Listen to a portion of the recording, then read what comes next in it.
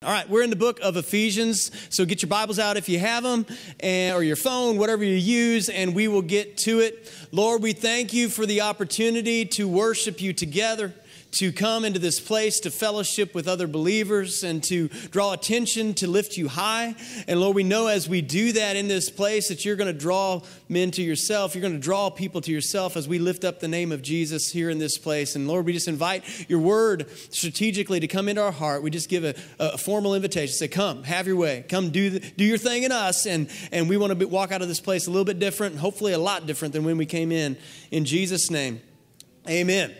All right. Quick poll. How many of you guys have battled any sort of anxiety or anxiousness in 2018 so far that you would just admit to? Like, I've battled anxiety. All right, just hold up your hand. That's right, because there's a lot of people, okay? So you're not going to be alone in this, all right? Several of us have battled that. Now, we know that just because we're battling it, we know that God doesn't. How many of you guys really believe that God doesn't want us to battle that? Anybody believe that? Okay. All right, let me just show it to you in Scripture. We're going to jump, first of all, in Philippians chapter 4. Okay, so Philippians chapter 4, verse 6 and 7, it says, do not be anxious about anything. How many of you guys have ever had a hard time living out this one right here? Don't be anxious about anything. And that's what it says. Don't be anxious about anything, but in everything, by prayer and supplication with thanksgiving, let your requests be made known to God. And the peace of God, which surpasses all understanding, will guard hearts and your minds in Christ Jesus. Is there anybody here who would like some of that peace that would guard your heart, guard your mind in Christ Jesus? That is God's will for our life. He wants us to walk in peace. And when we're experiencing anxiety and anxiousness, we're not walking in God's best for our life. So I want to first off just give you some reasons as to why we might experience anxiousness. Because sometimes, we talked about it the last few weeks, that whenever you drag something out of the dark and bring it into the light, that's when God can really work with it, right? So let's just drag some reasons out of the darkness, the hidden spots, as to why we become anxious from time to time. I'm going to give you three. The first one is this. We get anxious about things that we have. How many of you guys have ever been anxious about stuff that you have? And let me just take this approach. How many of you guys have kids? All right, how many of you guys have ever been anxious about kids, about what's going on in their life, about what's going to happen? Are they ever going to get up and clean their room? Are they ever going to do whatever? And you get anxious about kids. How many of you guys have a house that's like, it wasn't a fixer-upper, it's like always a fixer-upper? How many of you guys have one of those houses, right? And so you're always worried something's going to break, something's got to be fixed. As soon as you paint something, then something else happens over here. And so we're always worried about the stuff that we've got, and maybe the things that are already in our life, they create anxiousness in our life. One of my favorite stories or illustrations of this is Dr. James Dobson. Years ago, he had young kids in the house, and he was really feeling convicted by God to spend more time with his young kids. He was busy, and how many of you guys ever get busy? And all of a sudden, you kind of like, man, I got to right the ship. I got to spend some more time with the kids. And so he was walking through a store one day, and he saw this big, huge, shiny, fancy playground set, this swing set, and it was just impressive. And he said, that's it. I'm going to buy that. And he just could see himself out in the backyard playing with his kids throughout the springs, playing with his kids throughout the summer, enjoying the fall out there, hanging out with the kids. And so he ordered it. And he said, the problem is I ordered the exact model, but what came to me was not exactly like what I saw. Because what came to me in a long box containing, as he describes it, roughly 6,324 pipes, 28,487,651 bolts, 28,487,650 screws, and a set of instructions that would have confused Albert Einstein. And so he spent the next 2 days of his life assembling this piece of thing that was supposed to bring him happiness and joy with his kids. And so he finally stands up the shaky structure that he's constructed. How many of you guys have ever done this before? And so he stands it up, and to his horror, he reads the very last line of the instructions, which says this: please retighten all the bolts on this apparatus every 2 weeks to ensure safety and durability. So he's going to now have to spend every second Saturday of his life retightening these bolts to make sure this swing set doesn't kill his kids. That's what he's going to have to do. How many of you guys know that sometimes it seems like the things that we own have the potential to own us after a while, don't they? They will either own us just in our attention or they will own us in our time. How many of you guys have ever realized that it seems like the more we accumulate, the more our worries accumulate?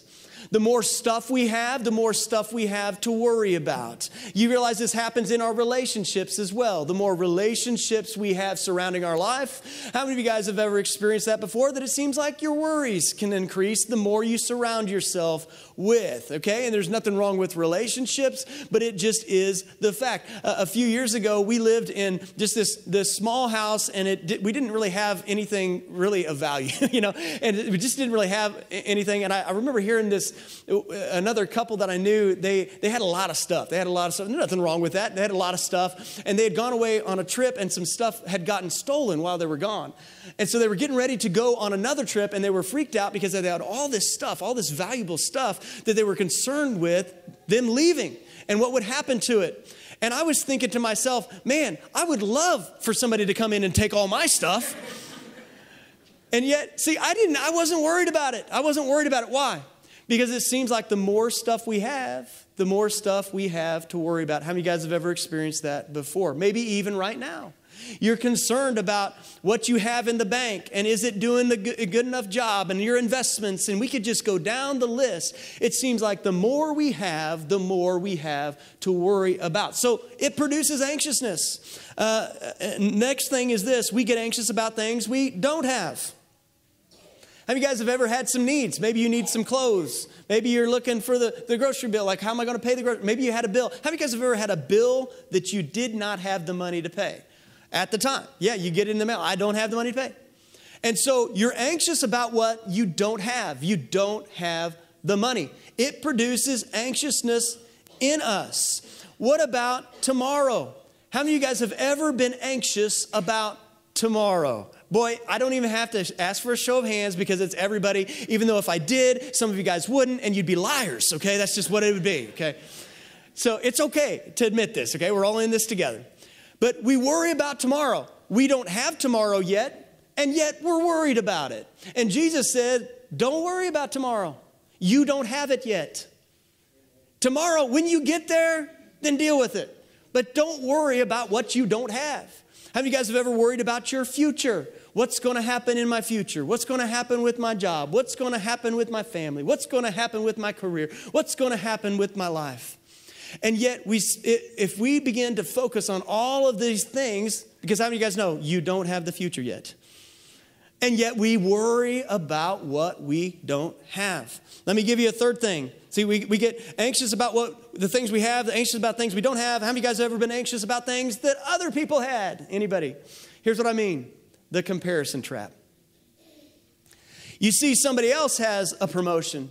And how many of you guys have ever been in this situation when somebody else gets a promotion or something good happened to them, and the first thing that comes to your heart is not celebration, but it's like, why not me?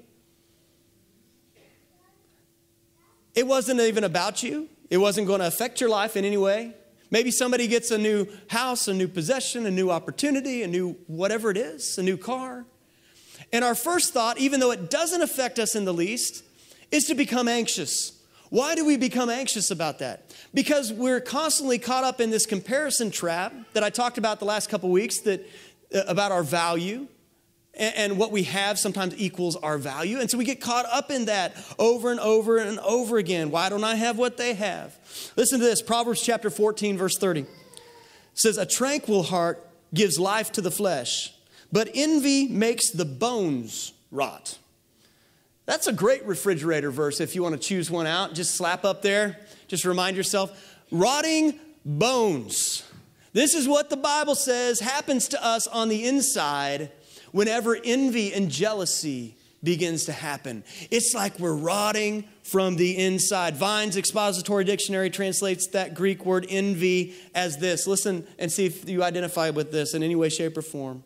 The feeling of displeasure produced by witnessing or hearing of the advantage or prosperity of others. Whenever we've felt that on the inside, that's envy. And the Bible says that the fruit of that will be things rotting on the inside of us. our spirit, our soul begins to kind of just something begins tainted about that. And we have fear of losing what we have, maybe even to another, or fear of somebody else getting ahead. It seems like some people who, if they don't have anything in their life to worry about, have you guys ever known somebody that if they didn't have anything to worry about, they would find something to worry about or find somebody else's problems to worry about, right? Just constant worriers, So I'm not talking about extreme issues of this. I'm just talking about, to us in general ways, dealing with general life. If we find ourselves in anxiety and anxiousness over what the things we have, over the things we don't have, over the things that other people have, guess what? We are not going to experience the peace of God. Again, how many of us want to experience peace? Anybody? Okay, it's about half hands now. I don't know why. It's about half the hands. I think we all want to experience peace. Here's the truth. You can't be anxious and at peace simultaneously. You can't be anxious and at peace at the same time, according to the scripture.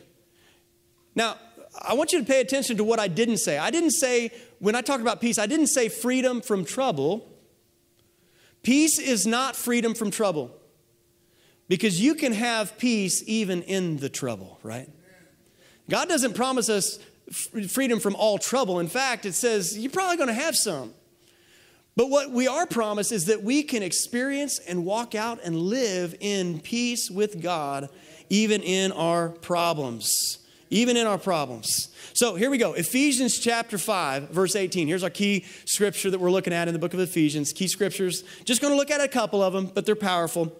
Do not get drunk with wine, for that is debauchery, but be filled with the Spirit, addressing one another in psalms and hymns and spiritual songs, singing and making melody to the Lord with your heart, giving thanks always and for everything to God the Father in the name of the Lord Jesus Christ. Now, I read that and I'm thinking, addressing one another in psalms?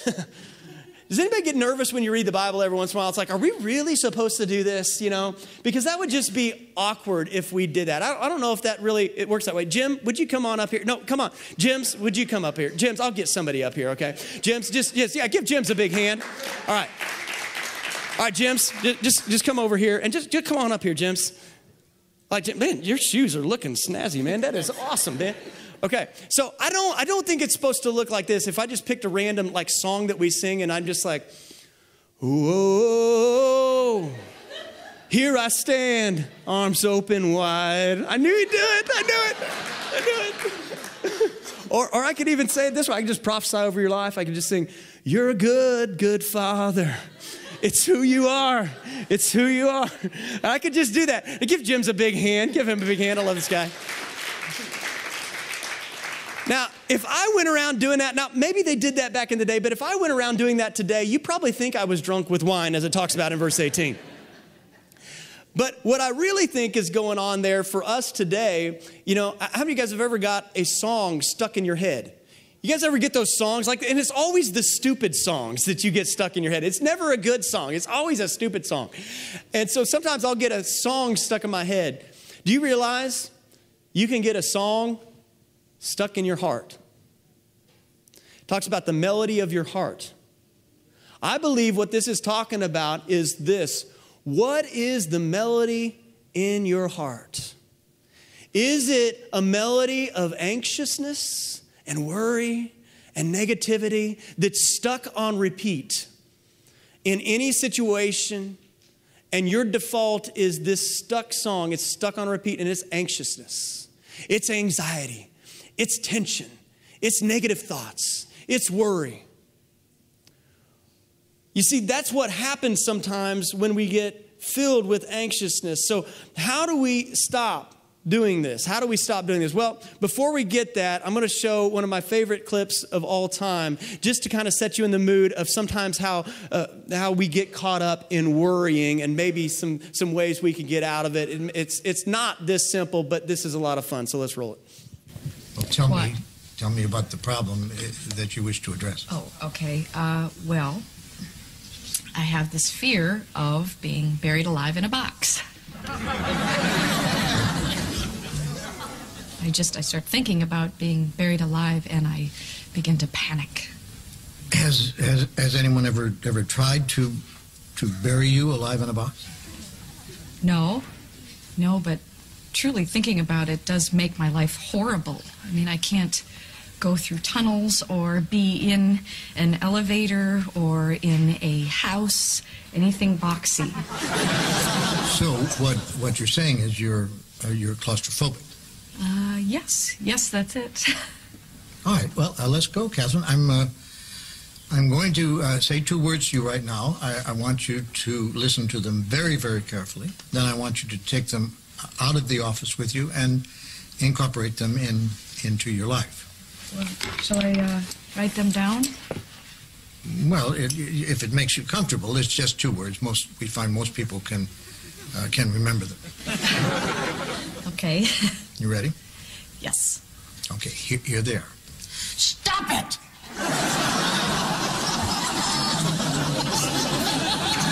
I'm sorry? Stop it! Stop it? Yes, S-T-O-P, new word, I-T. So, what are you saying? You know, it's funny. I say two simple words, and I cannot tell you the amount of people who say exactly the same thing you're saying. I mean, this is not Yiddish, Catherine. This is English. Stop it. So, I should just stop it. There you go. I mean, you don't want to go through life being scared of being buried alive in a box, do you? I mean, that sounds frightening. It is.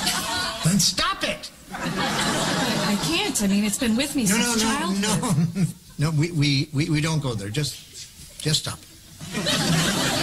So I should just stop being afraid of being buried alive in a box. You got it. What else? Well, I have self-destructive relationships with men. Stop it! You want to be with a man, don't you? Yes. Well, then stop it. Don't be such a big baby. I'm afraid to drive. Well, stop it! How are you going to get around? Get in the car and drive, you kook. Stop it! You stop it! You stop it! What's the problem, Catherine? I don't like this. I don't like this therapy at all. You're just telling me to stop it. And you don't like that? No, I don't. So you think we're moving too fast? Is that it? Yes. Yes, I do. All right, then let me give you 10 words that I think will clear everything up for you. You want to get a pad and a pencil for this one? All right. Are you ready? All right, here are the 10 words. Stop it or I'll bury you alive in a box! Ooh, okay, yeah, all right. How do you guys know it's sometimes it's just not that simple, right? But I will tell you that what I'm going to talk to you about today is going to seem simplistic.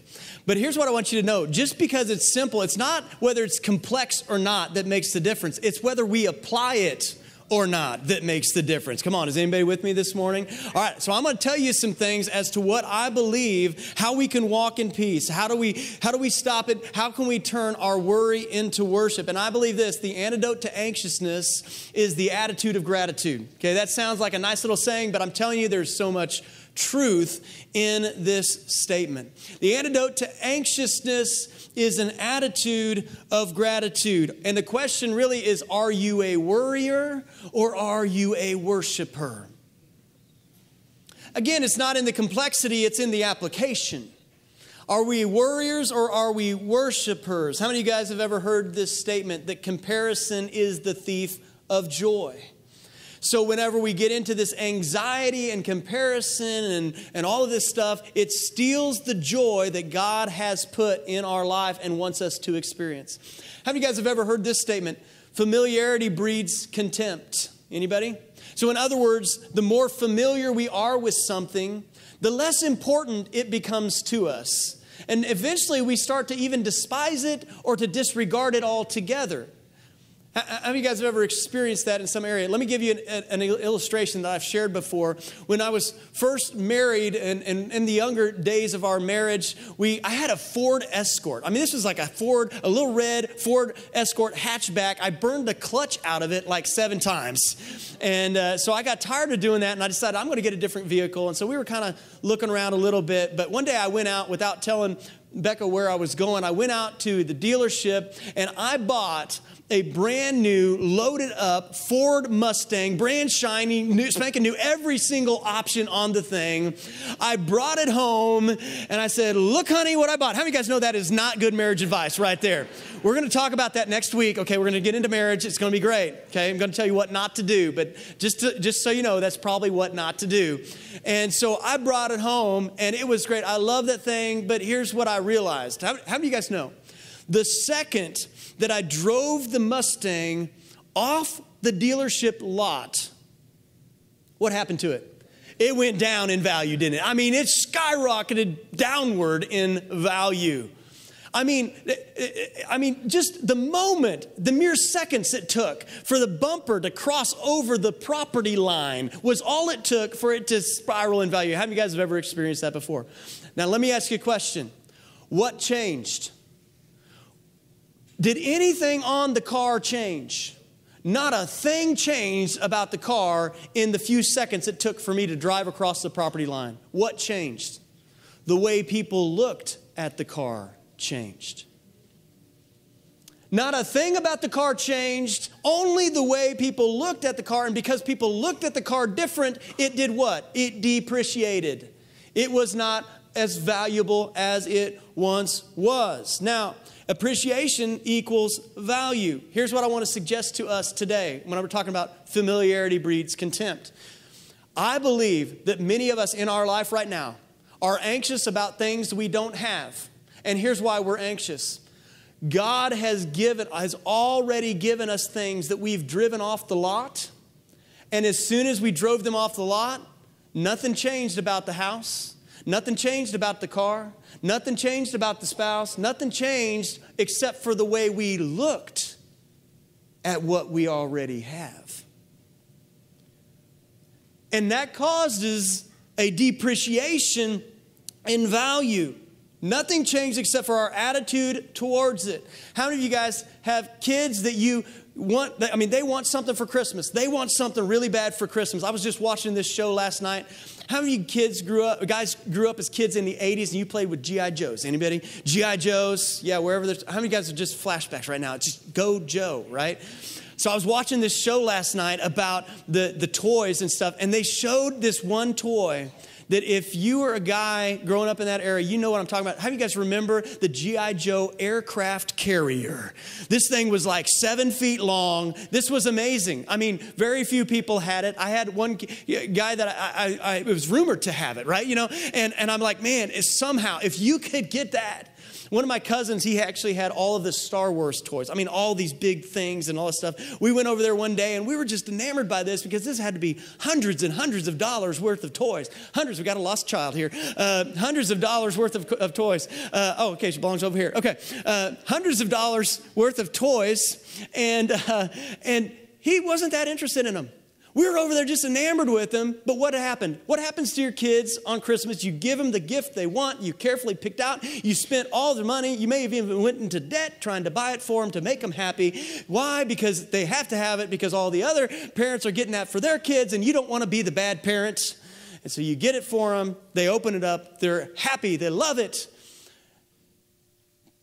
December 26th happens. And they come up to you and they say, I'm bored. You're bored? I just went into debt. I mean, your college education is in that toy right over there. You're bored? What happened? Nothing changed about the toy, did it? From one day to the next. Only the way they now looked at the toy. And I wonder if many times we are missing out on all the things God has surrounded with us currently. And we go to God and we say, I'm bored. And from God's perspective, he's like, I've got all this stuff. Nothing has changed. Nothing has changed except for the way you're looking at the stuff. And when we lose our appreciation, listen to this, if we lose our appreciation for what God has already given us, we're acting more childish than mature. We're acting more like the kid on December 26th than a mature person who's following after Jesus. God, now let me just even put this in a different perspective. How many of you guys know that God never changes? Yet how many times in our life has our appreciation of God changed, depending on the circumstances, depending on what's going on? You find yourself appreciating God more? Listen, God never changes. What has changed? It's not on God's end. It's the way we look at God that changes in situation to situation. Listen, if you're in a situation right now and you're like, where's God? Listen, God's been there all the time. God does not change. Maybe it's the way we're looking at God that has changed. And because of that, our appreciation has gone down. Philippians 4:6, do not be anxious about anything, but in everything by prayer and supplication with thanksgiving, let your requests be made known to God. How many of you guys have ever prayed and you got done praying and you were still anxious? Anybody? We mostly call that complaining, but that you can call that prayer if you like. And there's nothing, we do that from time to time. We just pour out our heart to God and there's nothing wrong with that. But listen, you can go and pray and you're like, man, I prayed. Why do I still feel anxious? See, Paul gives us an ingredient here as to how we can pray and walk away not anxious. You ready? It's right there. It's so simple we missed it. Okay? It says, but in everything with prayer and supplication with thanksgiving. You see, if you just pray, that's fine. You may pray and walk away anxious. But if you can add thanksgiving to your prayer, you can walk away with the peace of God. Now, let me just show you how this works. A couple years ago, God was really dealing with this with me. I was battling probably all three of those things. I was concerned with the things I had. I was concerned with things I didn't have. I was probably concerned with things that other people had and saying, man, why don't I have this and why don't I have that and why did this happen to them and not me? And I'm sitting there just kind of praying to God, right? Just praying to God. And it was like I heard God talk to me like he talked to Martha in the Bible. He said something like this, you're anxious about many things, aren't you? I'm like, yeah, I am anxious about things. You know what? I've been doing this and diligent here, and I am anxious about many things. He's like, why are you anxious about many things? You're not supposed to be anxious. I was like, well, what am I supposed to do? And this is what God instructed me to do. I went out on my back deck, and I was just kind of staring off in the distance, and he said, I want you right now to only think about things that you can be thankful for. Only.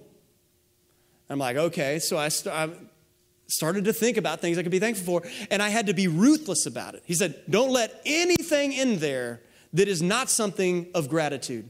And I began to be ruthless about it and only begin to think little things, big things, medium things, past things, just only. And I sat there for like an hour to an hour and a half, just in the thankfulness of everything, all the things that I had been missing all around me the whole time. And by the time I got done with that, guess what happened? My appreciation of God skyrocketed. My appreciation for what God had already driven off the lot for me just skyrocketed. Not a thing had changed about any of those things. And I just didn't get caught up in the more. You see, we think more is our solution, but it's not. How many guys have ever got into that idea that the grass is always greener on the other side, right?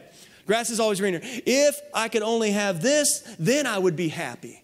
If I could only have a better house, then I would be happy. If I could only have a better car, then I would be happy. If I could only have a better job, then I'd be happy. If I could only have $50 more a month, then I'd be happy. If I could only have a better spouse, then I'd be happy. We get caught up. Come on, anybody? Am I talking to anybody here this morning? 2 people? I'll take 2. All right, can I get a third, 4th, 5th, 6th? Got it. Okay.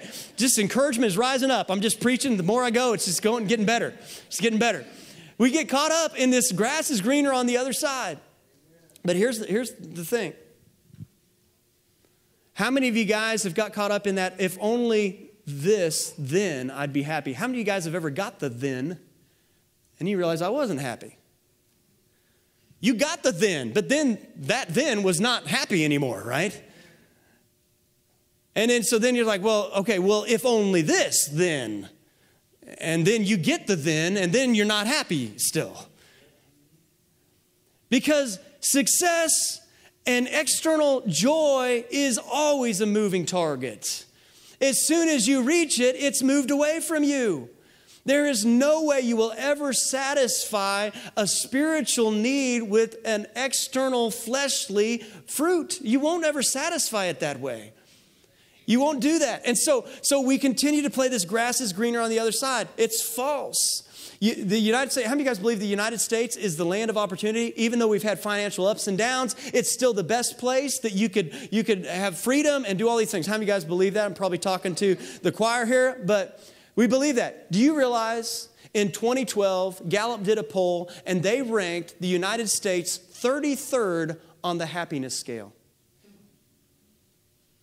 We have all this opportunity. We have all these, all these benefits and things at our fingertips. And guess what? It doesn't make us happy. It doesn't. So what are we to do about that? Well, it's because God wants us to be grateful for what we already have. How many of you guys believe God is a provider? Anybody believe God is a provider? How many of you guys in different seasons of your life, you saw God provide for you, but at the same time you look back and you realize that God's provision in one season of my life was not the same number as a different season of my life? How many of you guys have realized that? But yet God still provided. It just at one point it was like, okay, it was over here, and another point it was over here. I was reading a book a couple years ago by Bill Hybels, and he said this statement that has really wrecked me and messed with me in a good way since, and it's caused me to live in a whole lot more joy. You guys ready for it? I'm going to put it up on the screen for you. It's powerful. It says, you will only know true financial peace when you learn to live joyfully beneath God's provision in every season of your life. Joyfully beneath. You see, the key is joyfully. God is a provider. At every season of your life, God is a provider. He promises to do that. The question is, are we living joyfully beneath His level of provision? Here's what we do. You guys ready for this? I'm going to step on some toes because we've all probably been there before. Here's what we do. We look at God's provision level for this season and we think, in comparison with other people, well, it's not enough. This isn't going to bring me joy. So what do? We go into debt to purchase the joy on the other side of God's provision. So we go to purchase joy on the other side. And have you guys know, there's no joy over there. There's joy for a moment, but then the bills start coming in. And so we go into debt and we start to try to purchase joy on the other side of God's provision. What we're saying is, God, your provision is not enough for me. How many of you guys know God's provision was there all along? God's provision was there all. You don't need $50 more a month. You don't need more. There's nothing wrong with those things. But here's what we have to get down. If we are going to let anxiousness fall away, because I tell you, it will latch right back onto you. If you get the then, it will latch right back on, the new then. We have to learn to live joyfully beneath God's provision in every season of our life. Now, I'll give you an example. I've shared this before, but when we first moved down here, we were in a rental house. And we had 4 kids at the time. And how many of you parents know that if you live in a rental house with 4 kids, you never expect to get your deposit back, right? You just don't expect it. You write it off. It's done. I invested that. God bless you. Go paint the house. New carpet. I'm sure we owe you more than that. You know, it's like one of those things. So I didn't expect anything back. So we moved into a different house. We bought a house and out of the blue, get the mail one day. I open up the envelope and to my shock, it is like 80% of my rental deposit back. I am just shocked. It's a miracle of God. I'm like dancing. I'm like revivals just happened in my house. You know, I'm thinking we were living tight at that time. And so it's like, man, this was a game changer, like $700 or $800. It was a game changer. And we're just celebrating, just thinking about, man, what could we do with this money? And I kid you not, I set down that piece of mail. How many of you guys know where this is going, right? I opened up I promise you, the very next piece of mail that I picked up, and I opened up in my joy, and I opened it up, and it was an unexpected bill for almost the exact same amount. And it was like God telling me in that moment, I got you. I provide for you. Even before you need it, I provide for you. God didn't even give me time to spend it. It was like the very next piece of mail. Now, here's the problem. God is a provider. That's the truth. Most of us, God may provide for us, and we squander his provision. And then we accuse God of not being a provider. God's like, I provided for you. Last year, remember, I provided and you did not save. You squandered it.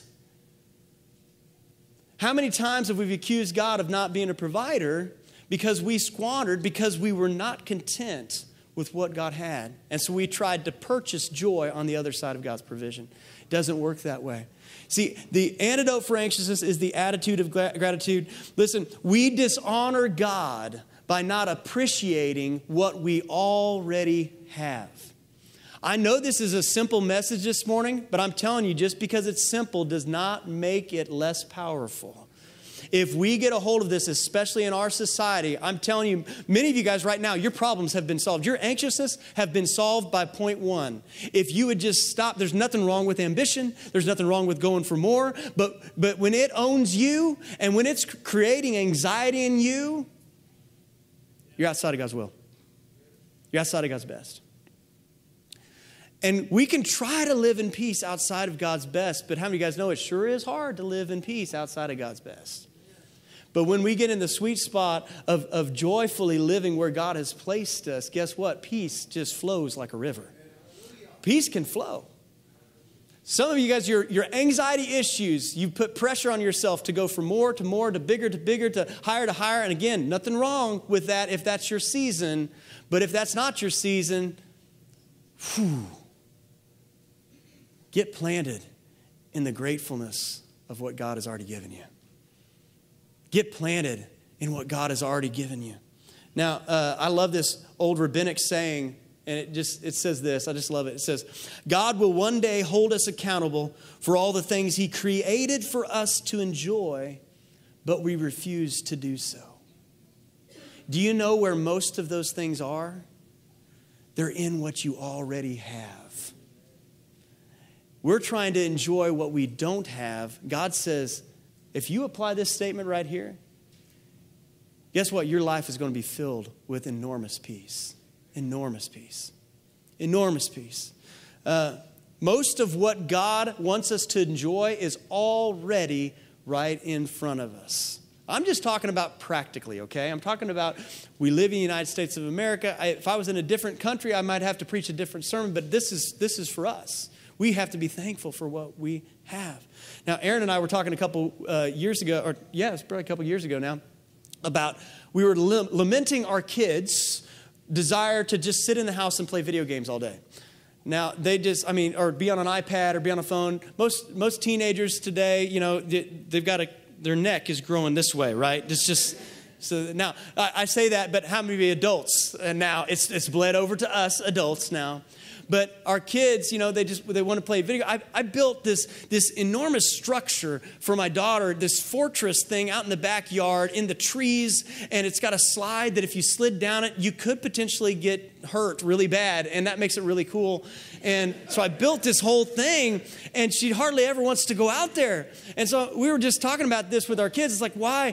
How many of you guys, when you grew up playing outside all the time? How many of you guys grew up? See, my mom in the summer would lock the door and lock us outside. How many of you guys were that? We had access to a garden hose, and that was it. And we knew when it was dark, come home. But other than that, we were outside all day long. I think with 5 kids, she had it, and that was it. Just send them outside, lock the doors. And so that's how we grew up. And so we were kind of talking about, man, I wish our kids would want to do that, but all they want is maybe another app or another game or another phone or whatever it is. And we could do that for them, and all it would do is perpetuate that continual desire for another thing and another thing and another thing. But we began to talk, and it was like, what if we could just somehow change their desire from wanting to play video games to wanting to be outside and enjoy, instead of us buying something new, enjoy what they already had. What if it was simply we could somehow change their desire? And I wonder if that's how God looks at us. We're constantly going to God and we're asking for more, we're asking for more, we're asking for blessing, we're asking for something else. And God may be looking at you this morning and say, I just wish I could change your desire. You don't need more. You just need to look around at what I've already blessed you with. You're not supposed to look at it compared to someone else. You're supposed to just look at it between you and God. Because you might say, well, Sean, if I look compared to everyone else, then it looks like I got the short end of the stick. Well, of course. You're always going to find somebody to compare to and come up on that end. So if we could enjoy what's already there, peace would come amazingly fast, quicker than you think. It's so simple that we probably won't do it. So how do we do this? Well, point number two, because that was just point number one. Point number two, got to get moving, is we have to create a gratitude ecosystem on the inside of us. You see, some of us need some climate change on the inside of our heart because that inner song that's stuck on repeat is stuck on worry, anxiety, and fear, and we need to change that, but it doesn't change when the externals change. It only changes when the internals change. And so to do that, I want to show this illustration, so let's roll. This is my smoker. Today, I'm offering up a heavenly incense up to the Lord. It's biblical, a sweet-smelling aroma. It's a pleasing sacrifice up unto the Lord. Anybody hungry yet? All right, so Pastor Aaron used a version of this illustration, and Chris Valentin talks about it all the time, but it's a great illustration. I've got apple wood, I've got cherry wood, and I love to smoke these ribs, and man, I'm getting hungry just thinking about it. But the thing is, as good as I am at holding the temperature there, and I can get the wood just there, just right, and get it just the right temperature, eventually I'm going to have to feed it because it's going to die down. The fire's going to die down, and I'm going to have to continually stoke the fire. And if I don't, what will happen? Eventually, this smoker will become the temperature that it is outside. So if it's 70 degrees outside, eventually the smoker is going to be 70 degrees inside. Why? Because the smoker doesn't have a climate system. It doesn't have an ecosystem. Now, as good as my smoker is, and as much as I love it, I can't keep a temperature there indefinitely. It's not as good as my oven. Why? Because I just have a thermometer here. I don't have a thermostat. My oven has a thermostat. So theoretically, as long as I had power and stuff, electricity, I could keep the temperature inside my oven at a certain temperature indefinitely. Why? Because it has a thermostat, not just a thermometer. Now, here's how it applies to our life. If our joy and our peace is it's all about incidents that happen to us instead of an ecosystem that happens in us, that's cultivated in us, then our joy won't remain. It just won't stay. And so we need to be thermostats on the inside instead of thermometers, just measuring the circumstances around us. See, we ought to be able to walk into a room and not just measure the temperature of what's going on in that room, or not just the temperature of what's going on in a situation. We ought to be thermostats and being able to set what's going to happen in the situation. Why? Because of a climate, an ecosystem that's developed on the inside of us. How do we do that? Well, we do that through a word called practice. We'll look at that here in just a little bit. Practice. Well, in John 14:27, it talks about how Jesus says, peace I give you, peace I leave with you. Not as the world leaves, but peace from God. So the question isn't, does Jesus give us peace? The question is, are we practicing the peace that Jesus gives us? You know, it talks about in Philippians, it says to rejoice. What does rejoice mean? It simply means to rejoy.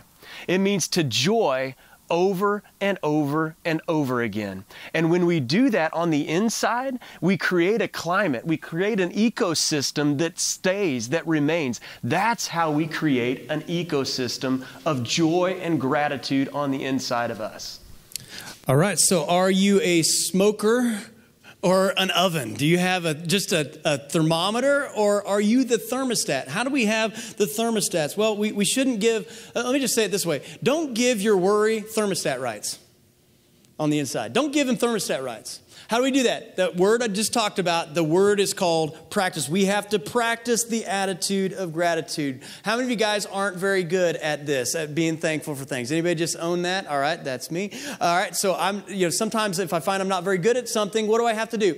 I have to practice it. So how can we practice it? Let me give you 3 quick things and see if this helps anybody out. They're going to be simple, but again, apply them and see what happens this week. Key number 1, we have to give gratitude the megaphone.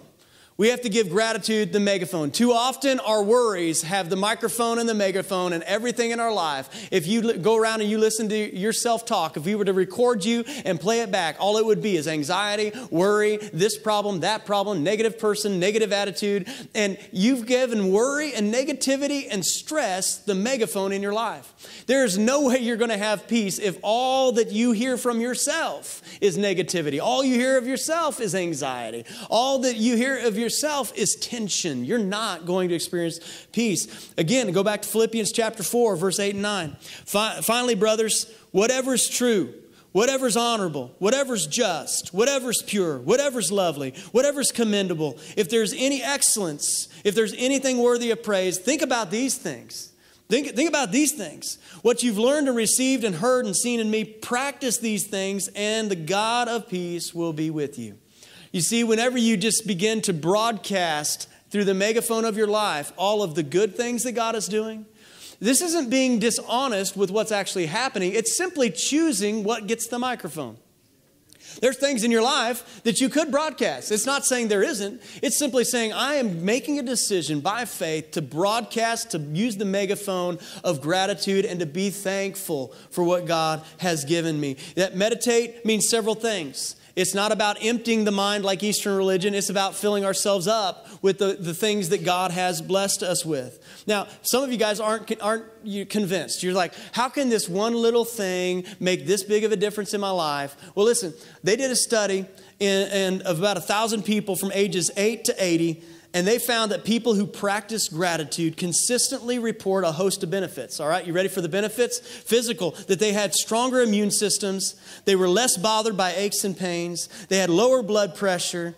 They exercised more and took better care of their health. They slept longer and felt more refreshed upon waking up. How many guys would take that right there? Okay, there's a lot of pills on the market right now that promise to do that. But if you could do this, you would save a lot of money right there. You'd save a lot of doctor's visits, save a lot of time.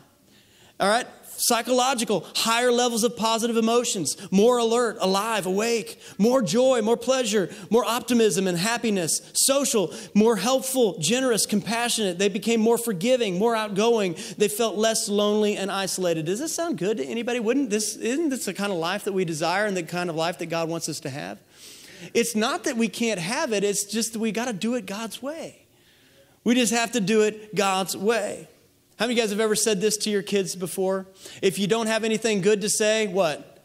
Don't say anything at all. How many of you guys have ever tried that yourself? Listen, there's different seasons in my life. If I actually had put this into practice, there'd be nothing coming out of my mouth, right? They're just, whoa, okay, I don't have a lot to say that's good, you know? And it's because it's those moments when we realize I've had a song in my heart that's a song of negativity. And I got to change the tune. All right. Key number 2, write it down.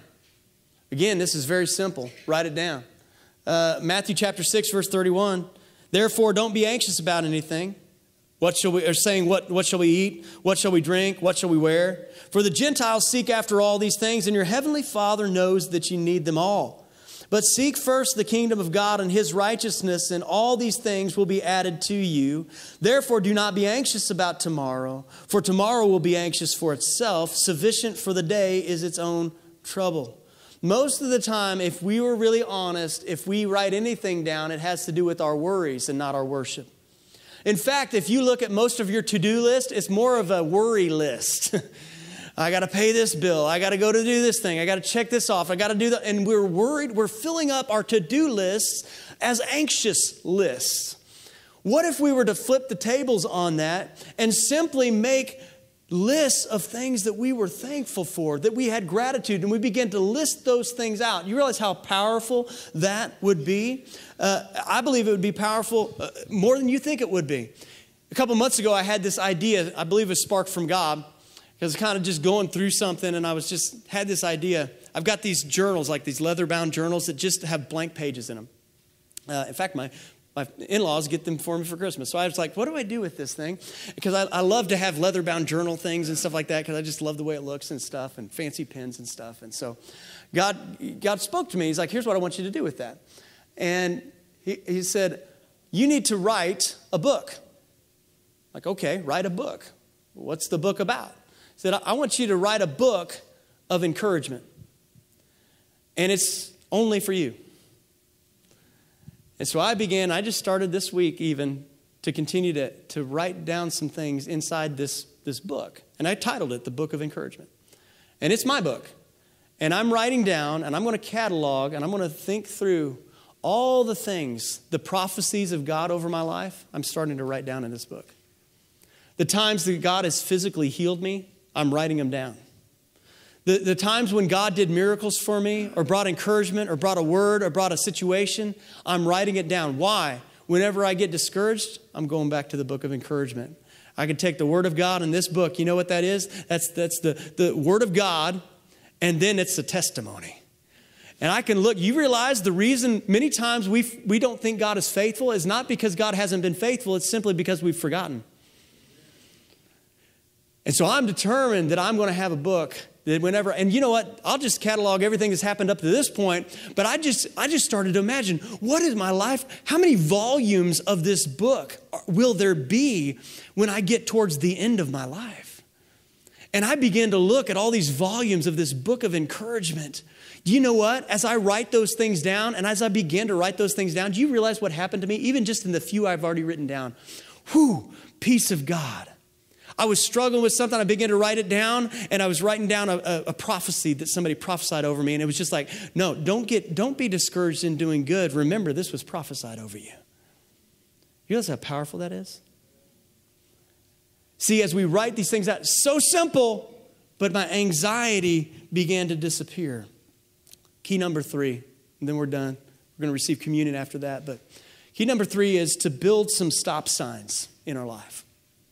So what do you mean by that? Build some stop signs. Well, Philippians 4:8, finally, brothers, whatever's true, whatever's honorable, whatever's just, let's read it again, whatever's pure, whatever's lovely, whatever's commendable, if there's any excellence, if there's anything worthy of praise, think about these things. The word think means literally to calculate.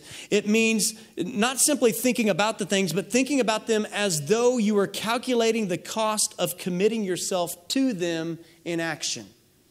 In other words, it's a much deeper word. Whenever we build some, listen, we are running at such a fast pace in our life. Maybe the reason why we don't have peace, maybe the reason why we can't think of anything that God has been faithful to us, maybe the reason why we can't find anything to be thankful for is because we simply need some stop signs to tell us to stop and to calculate. For some of you, it may be as simple as a time every single morning that's a devotional time that you stop and you calculate. For some of you, it may be that you're not practicing the Sabbath and you need to stop and practice the Sabbath. For others of you, there could be a variety of different ways that God tells you and speaks to you to put a stop sign in your life. But without the stop sign, you won't ever stop to think and to calculate. And here's a spiritual truth that I want you to catch, because right now you may be looking at your life and you say, listen, I've got all kinds of trials going on in my life. How can I find something to be thankful for? Listen, God doesn't tell us to be thankful for the trial. He tells us that we can have peace and thanksgiving in the trial, right? So you may be in a trial right now. I guarantee you, if you stop, you'll find something. And here's what I want you to catch. Whatever you're looking for, you'll find. If you're looking for bad things, you'll find them. If you're looking for things to get stressed out about, you'll find them. If you're looking for people to be mad at, you'll find them. If you're looking for someone to blame, you'll find it. But I'm telling you, if you look for the goodness of God, you will find it. So I'm going to do something here at the end that somebody might find cheesy or something like that, but I just saw I saw this kind of maybe being a tumbler for something that clicks into place for somebody. And I'm going to show you a video about 5 minutes long. This is from a Benedictine monk, of all people, who's talking about that we can find things to be thankful for everywhere we look. Let's roll. You think this is just another day in your life? It's not just another day. It's the one day that is given to you today. It's given to you. It's a gift. It's the only gift that you have right now. And the only appropriate response is gratefulness.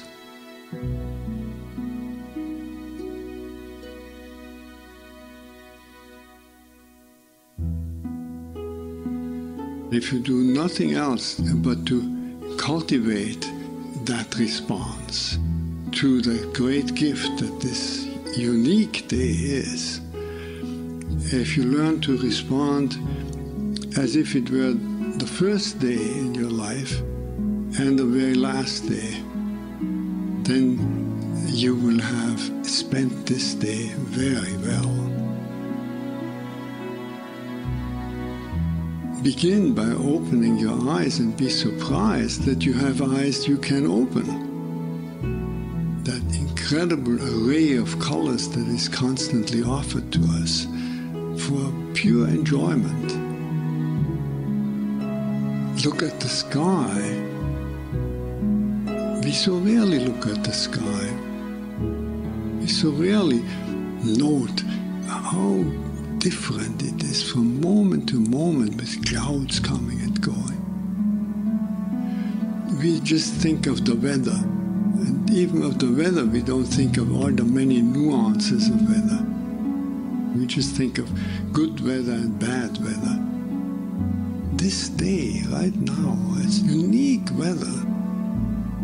Maybe a kind that will never exactly in that form come again. The formation of clouds in the sky will never be the same that is right now. Open your eyes, look at that. Look at the faces of people whom you meet. Each one has an incredible story behind their face. A story that you could never fully fathom. Not only their own story, but the story of their ancestors. We all go back so far. And in this present moment, on this day, all the people you meet, all that life from generations and from so many places all over the world, flows together and meets you here like a life-giving water if you only open your heart and drink.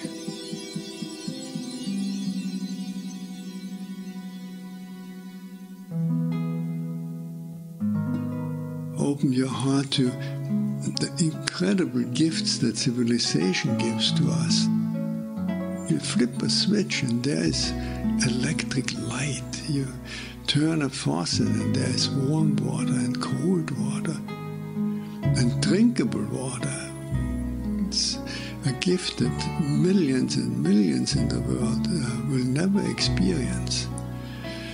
So these are just a few of an enormous number of gifts to which we can open your heart.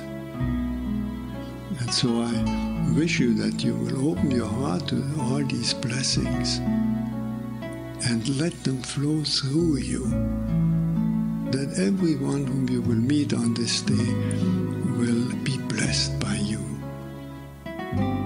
Just by your eyes, by your smile, by your touch, just by your presence. Let the gratefulness overflow into blessing all around you. And then it will really be a good day. Because we have so much to be thankful for, okay? We have so much. Would you guys just bow your heads and close your eyes for just a moment? And just as a starting point to practice, I know this may not be where it's at. You may have to struggle through this on your own, try just for a moment to shut out all other distractions and to only think about the things to be thankful for that God has blessed you with. Instead of the constant, if only this, then I would be happy. But right now, even in the midst of a trial or a situation, even in the midst of turmoil, there's so much that God has placed in your life right now. Lord, we thank you for so much that you've given us and blessed us with. This is an act of worship right now that you're partaking in right now, guys. It's an act of worship to offer our gratitude to God, even to offer our contentment to God. And for some of us, it may be a sacrifice. But Hebrews 13:15 says, therefore by him let us continually offer the sacrifice of praise to God. That is the fruit of our lips, giving thanks to his name. I'd rather sacrifice my thanksgiving to God than sacrifice my joy and peace to the enemy. So for some of you, if it's a sacrifice, just understand there's fruit on the other side. It's a fruit of peace. So Lord, right now, we just offer up our thanksgiving, our gratitude right now. Lord, I just bind up any anxiety or anxiousness, and we just say it falls to the ground right now. And let the peace of God flow in this place as we become people who are constantly reminding ourselves of all of your goodness, of all of the great things that you've already blessed us with. Thank you for that in Jesus' name. Would you guys stand up with me? We're going to get ready to receive communion. And as we do, we've got tables in front, tables in back. And as we do this, we're going to come and we're going to take the juice, which represents the blood of Jesus. Do you realize if you have nothing else to be thankful for right now, if you are saved and in Christ, you can be thankful that the blood of Jesus has washed away all of your sins. No matter what you're going through right now, that's more than enough right there. That the blood of Jesus, that your past is in the past and that you are a brand new creation. And we're going to take the cup. We're going to take the cracker, which represents the body of Jesus, that represents the healing for us physically, emotionally, and be thankful. And as we come down, just maybe even as a point of faith, as you come to the table, you know that the word giving thanks in Ephesians chapter 5 is the same word that talks about in Mark 14 when Jesus was doing the Last Supper. And it says when he had given thanks, that same word is Eucharist, or it's a variation of it. Have you guys heard of the Eucharist before? The Eucharist is simply communion, and that word simply means thanksgiving. And so today, as we come to the table, we're just going to offer up our gratitude, and as a point of faith, let anxiety fall away, let thanksgiving rise up. I'm going to pray, and then you can come and take that back to your seat. Lord, we thank you so much for all that you're doing. Let us be people of gratitude. Let us be people who are filled with your peace, not because we desire more, but because we're joyfully living in the season that you have us. We declare that. We're thankful for your blood, for your sacrifice, and for your victory on the cross, wiping away all of our sins so that we can live in fellowship with God. We thank you for that. In Jesus' name, amen.